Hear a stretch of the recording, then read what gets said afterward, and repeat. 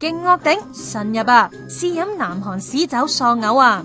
人生有個真正朋友的確好極飲勝，咁猶豫唔願飲咁喎，咪以為呢粒係華妹啊？其實係佢嚟噶。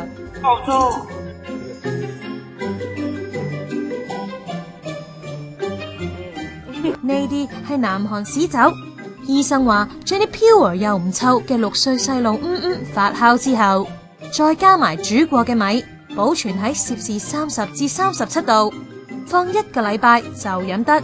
酒精含量大概係9%，相傳可以加快傷口同瘀傷復原，連骨折同癲癇症都醫得掂。韓國古代好興飲噶，上世紀60年代先慢慢失傳，今時今日已經冇乜人識養製噶啦。